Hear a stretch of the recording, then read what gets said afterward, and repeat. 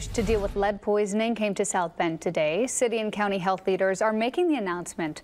Lead can cause lifelong developmental issues in kids and adults, as we know, but children are especially at risk. That's why the city wants you to know there are resources available to get rid of any lead in your home.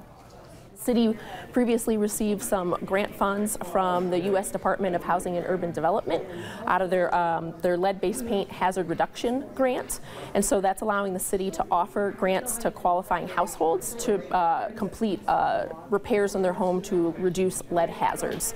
So qualifying households can apply for up to $20,000 of lead-safe repairs in their homes by qualified contractors.